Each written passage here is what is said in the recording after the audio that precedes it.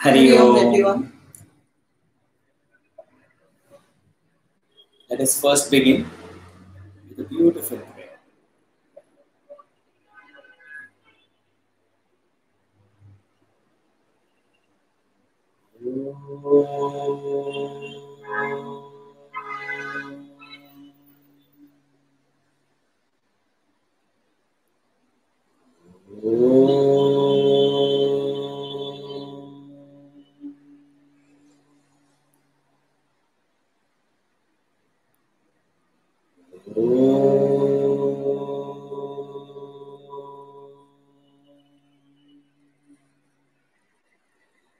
Om Shri Vakratunda Mahakaya Surya Koti Samaprabha Nirvignam Kuru Me Deva Shubhakaryeshu Sarvada.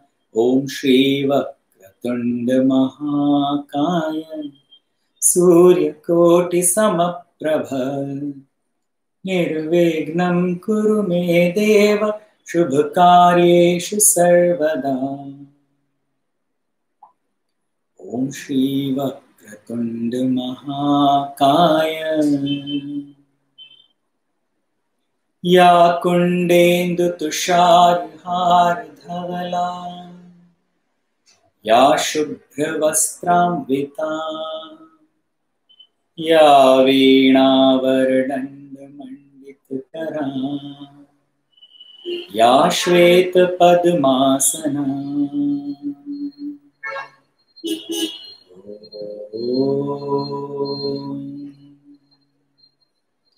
Gurur Brahma Gurur Vishnu Gurur Devo Maheshwara Gurur Sakshat Parabrahma Tasmai Shri Gurave Namaha.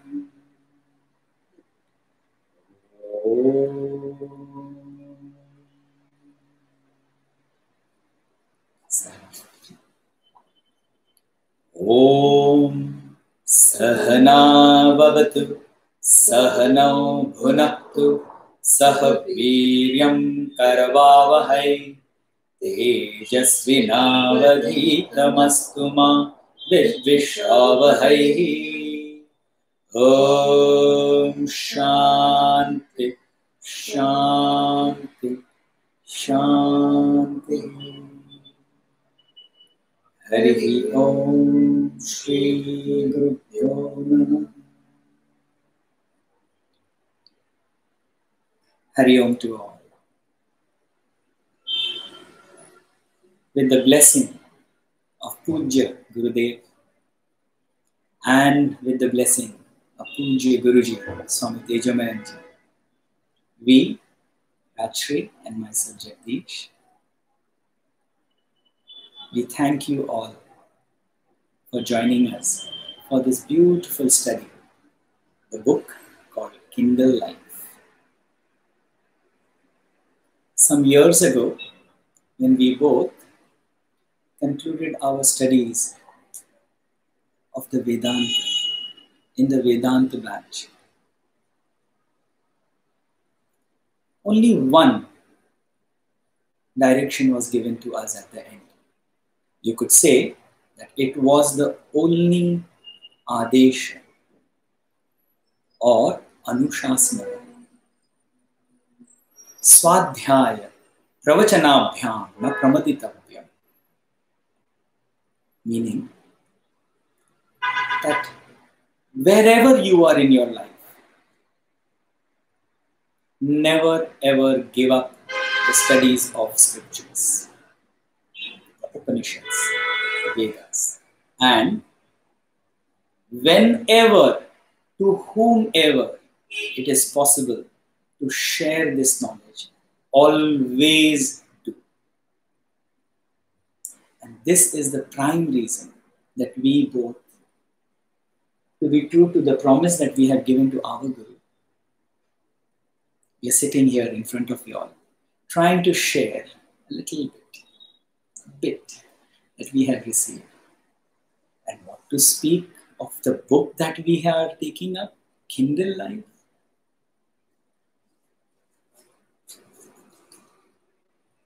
It is going to be a journey which all of us, every one of us, are going to enjoy and remember it for the rest of our life. To take you further about the book, I would like Rajshri to take over. Good evening, everybody. It's wonderful to have all of you here with me today. And we are going to start a journey of sorts by this book reading. The topic, of course, is spirituality. We all are here for this one purpose. And what we are going to study is the introduction of Vedanta. So what is Vedanta? Let us discuss today a little bit of a background of something which is interesting, which will take us into our journey. So the word itself, Vedanta, means the end of knowledge. And where does this knowledge come from? It comes from the Vedas. So Vedas itself, in Sanskrit, comes from the root of Sanskrit called Vid. Vid means knowledge. Now in this world of ours, knowledge is principally of two types. One is the materialistic knowledge, and one is the spiritual knowledge. Most of us, throughout our lives, we only follow or are directed towards or lead our lives with the help of the material knowledge. Material knowledge means all the other knowledges that exist which do not speak about spirituality or religion.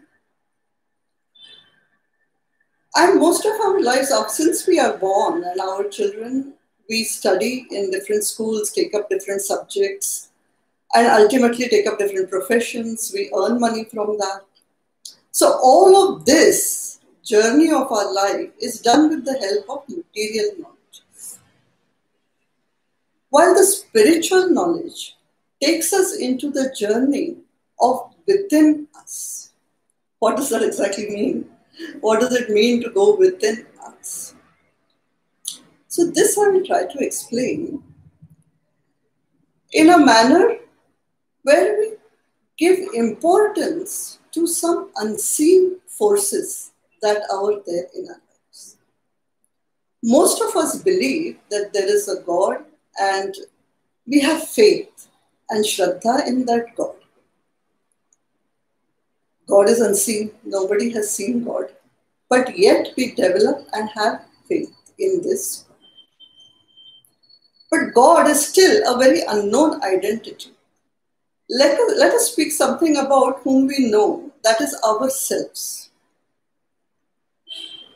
Once we take birth, we have what is called a consciousness within us. And we all know that the moment this consciousness leaves this body becomes a Mrita Sharir. That means a dead body. And do whatever you like with it. It will not revive, it will not gain this consciousness. And this consciousness also is unseen. So in the materialistic world also, the scientists are always studying what is unseen. They want to know, but the knowledge that they see is always outside. The main difference between the spiritual knowledge and the material knowledge is, although the search may be constantly for the unseen, in material world, this search for the unseen is never ending and ever changing. The difference in the spiritual knowledge or the spiritual scientist is that he seeks for this knowledge within you, inside of yourself. And this journey has a specific end, and also it is never changing. So instead of ever changing, it changes to never changing. And instead of having a never-ending journey, it has a specific end. This is the main difference that we will have in knowledges of this time. So our journey is also going to begin with knowing about ourselves and the world that is surrounding us. We all will agree, each one of us has been through it, that in this materialistic world, there is always an upheaval, up and down. All of us are experiencing it most keenly in the current times, in the current moments. That however much a man might think that he has conquered nature, or that his complete attention is on gaining and possessing more and more, the unseen forces are so powerful that they can instantly stop all your activities and change the course of your life. This unseen force, but within us, is what our discovery or our book is going to take us to. And why are we going to do it? What is the reason for this journey of ours? As I mentioned earlier, in the material world, when we are running after possessing things, after getting one thing, we still realize that there is a shred of unhappiness, there is sorrow in the world. It may be disproportionate, for some it may be more, for some it may be less. But for everybody, there is a certain helplessness that they cannot fight against. And for many of us, this makes our life very disbalanced. When we do studies of scripture, it gives us a very solid base of fundamental rooting of not only our history, our culture, but fortunately for us, of the knowledge that exists in this country. The knowledge which helps us to deal with all of this unhappiness, uncertainties of life, and which will tell us the true identity of who we are. When we look at our lives, essentially our lives are all about me and mine.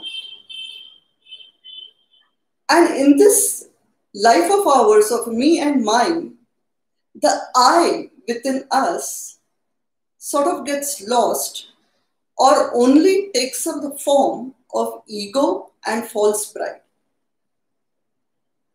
Many of us try to battle all of this. Each one of us has God within us.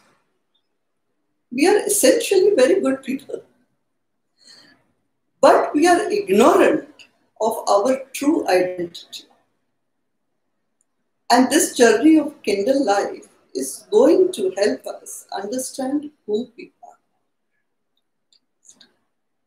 Like in any other book reading that we do, we should know a little bit about the author himself. Of course.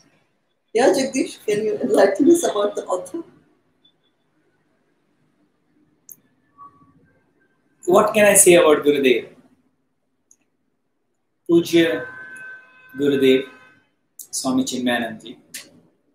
Whenever we address Swami Chinmayananda, from now onwards, we'll address him as Gurudev only. That is how all Bhakts call him, Gurudev. Gurudev was a dynamic personality. He has been hailed as the second Vivekananda. Why? Because we know that Swami Vivekananda was the one person who stood in the middle of America and he proclaimed to the world what Vedanta is. When he said, "My dear, brothers and sisters, sisters and brothers of America. That means universality, the love and care that he had for everyone. A point in time, Swami Vivekananda said that I just need 100 Swamis, sannyasis like me, like Vivekananda. I will change the whole of India. What did Gurudev do? He created an army of more than 300 sannyasis. And did he reach only India? No. He went across the world. All over the world, he took the light of knowledge, of Vedanta, and brightened the hearts and minds of people. Gurudev was born in the south of India. He was born in the era of British, where India was divided because of languages. After independence, also the division of our country was done on language basis. Gurudev studied English, British High English. He became an atheist, so to speak, because he didn't believe in anything. He didn't believe in any God, especially in this so-called Guru Shishya Parampara or the sannyasi order, because he thought they don't do anything, they just sit and they say, okay, give me food, I want to eat food. They live on donations. Upon his education completion, he got a job of a journalist. He went to Delhi. And there he got a beautiful idea. He set up to unlock the mystery of what these sannyasis and gurus do. In his mind, he was convinced they are all thugs. But for Gurudev's career, bad luck, but for us, our good luck, Gurudev really met true sannyasi in his Guru, Swami Sivananda. After receiving sannyasa from Swami Shivananda, we call him Maharaj. Swami Shivananda blessed him and sent him further for his deeper education of self-knowledge, Vedanta, to Swami Tapovan Maharaj, Param Guru. At Swami Tapovan Maharaj's feet, Gurudev received that inspiration. What did he do? Did he sit there like many thousands of sannyasis? Just like Mother Ganga flows from the top of Himalaya to the end of the land of India. He got this knowledge from the recesses of Himalaya to every single person of India and to the world. And what did he use? What tool did he use? The same language. India was divided on different language. He spoke the Vedas, the Vedanta, in the language called English. And he got the truth, the essence of the Vedas in English. This is the reason why you and me today and thousands of people around the world are able to understand and read and study this beautiful knowledge of the self. Gurudev wrote hundreds of books. Amongst all the books, if there is one book that which can be called as the master key to Vedanta, that is Kindle Life. Kindle Life is the most widely read book. Why? One, because in the scheme of studies in Chinmaya Mission, Kindle Life becomes the first book to study. And as a literally classic, the language, the thought that is put over there is just amazing. You all will see it yourself.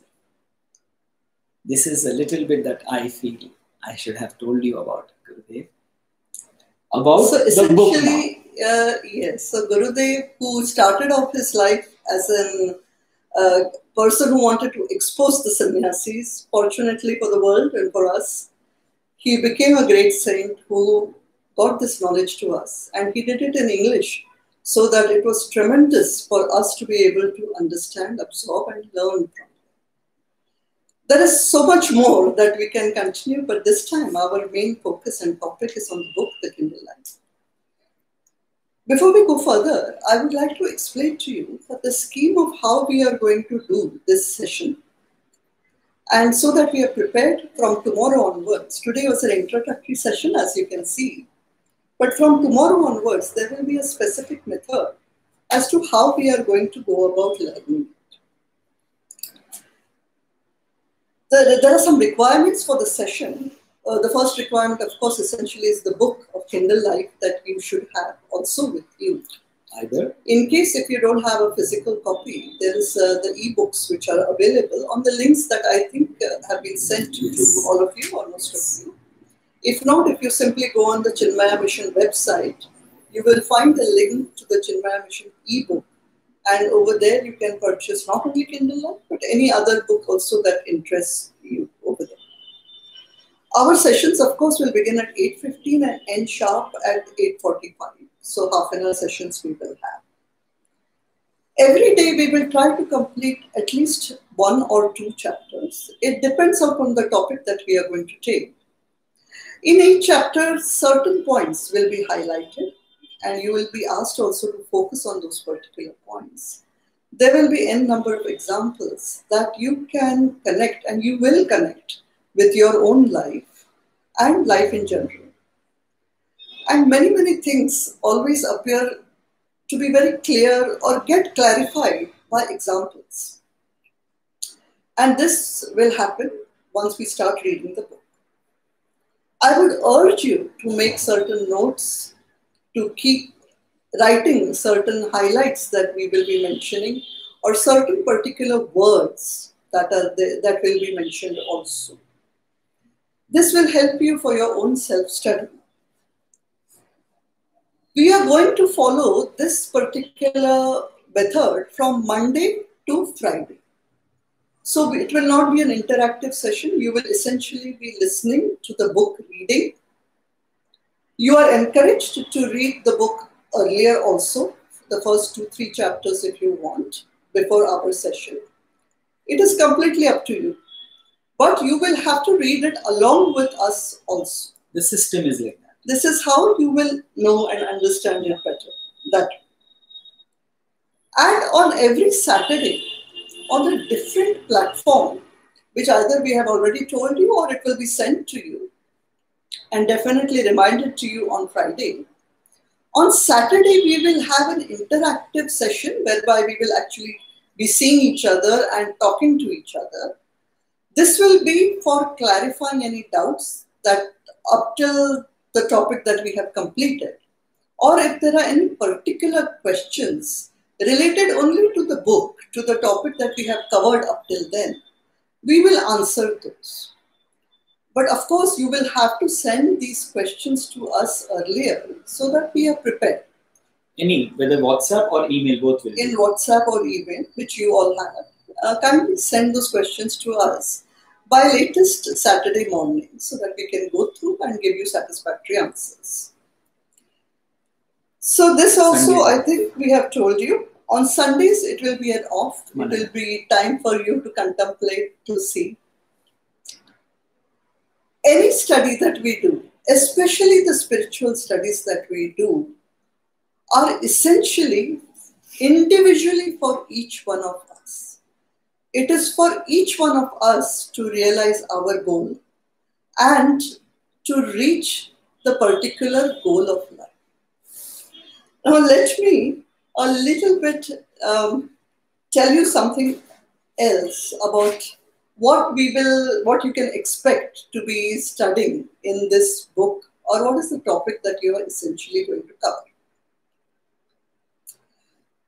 The main topic in Vedas are also the theme of culture and the fact that human life, we all know this, is meant for more than indulging in pleasures. Though eating, drinking, and enjoying are a part of life, we can never say that this is all that life is.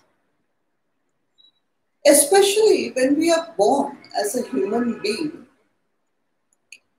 The main difference between us and all other living species is the difference that we have an intellect and the ability to make choices.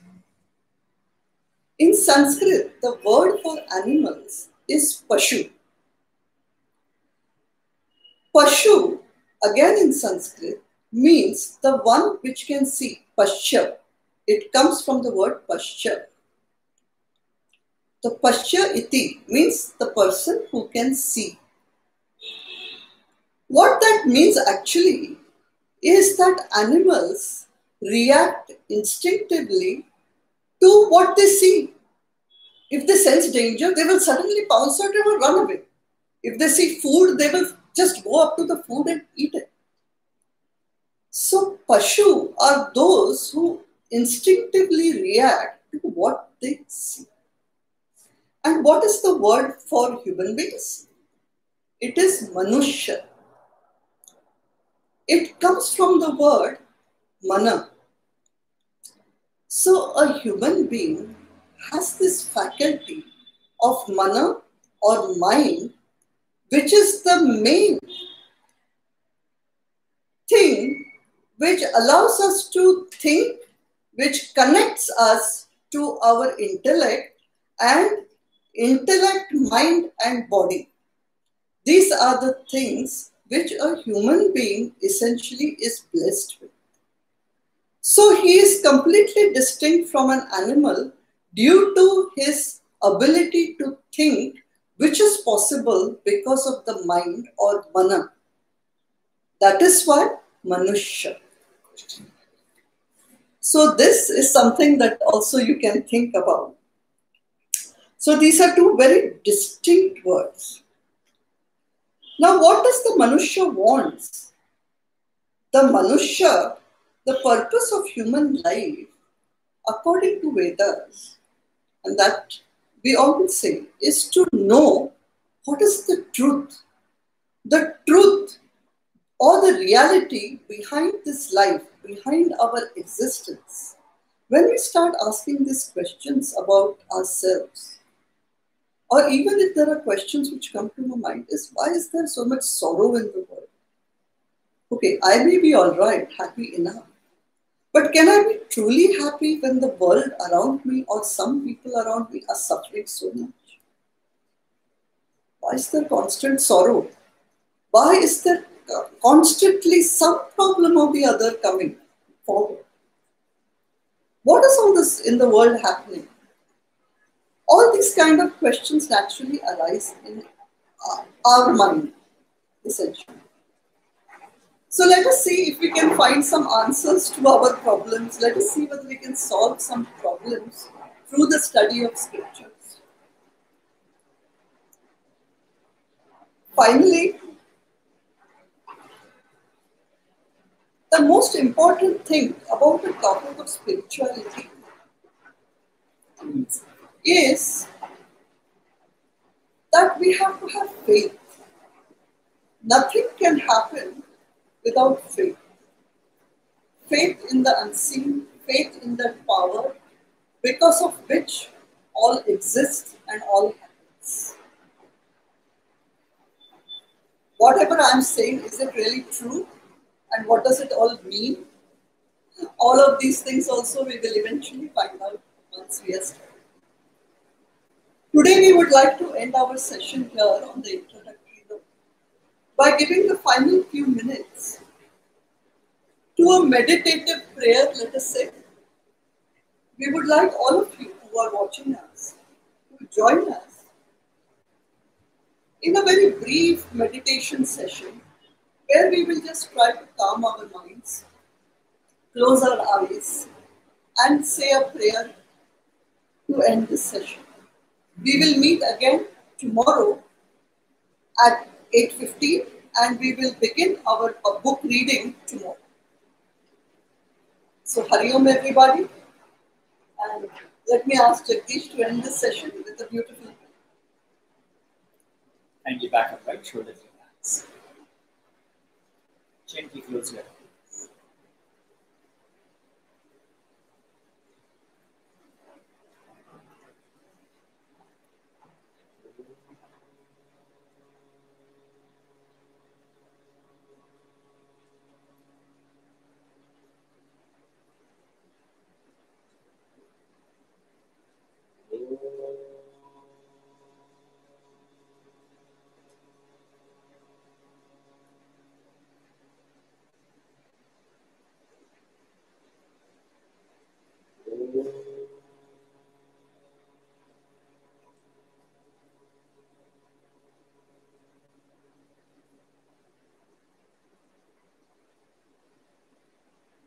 Hare Krishna,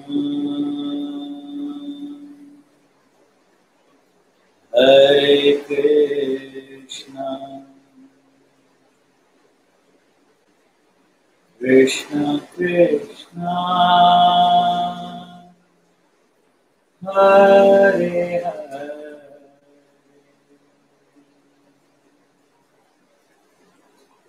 Hare Rama, Hare Rama, Rama Rama, Hare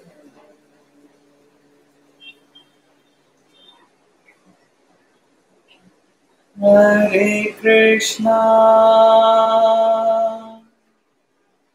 Hare Krishna, Krishna Krishna, Hare Hare, Hare Rama, Hare Rama,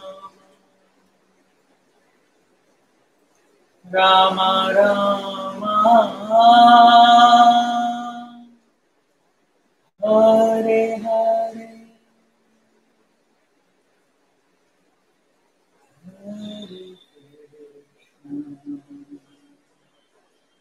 Hare Krishna, Krishna Krishna, Hare